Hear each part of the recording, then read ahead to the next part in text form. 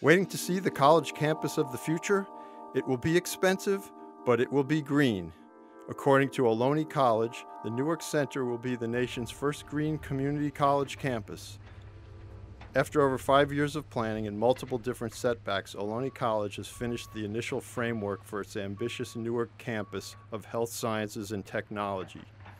Ohlone College has already installed 26 miles of underground geothermal coils drawing energy from the ground, and the college plans to install the largest solar power collection system in Silicon Valley.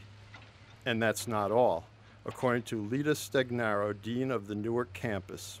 We have the third component, which are the Enthalpy wheels. And they are these giant wheels that actually look like beehives in them. And they help circulate the air and keep the emissions, the greenhouse emissions, pretty much regular in the building. This green campus will meet government standards for environmental protection. We asked Ms. Stegnaro why the Newark Center's green construction was so important. I think if you look at what's happening worldwide right now and all of the issues that surround the greenhouse emissions and some of the environmental resources that we're losing, I think it shows a leadership component of what this college really is about. That it's more than just offering courses.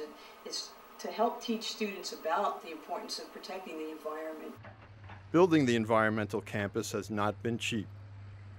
The current reported spending has reached the $107 million mark for the building alone. The college hopes to recoup its costs through the energy savings using green technology. The campus hopes to open in January 2008 and will offer classes in nursing, biosciences, information technology, and a new major in environmental studies. In Newark, this is Hank Grebe for Ohlone Network News.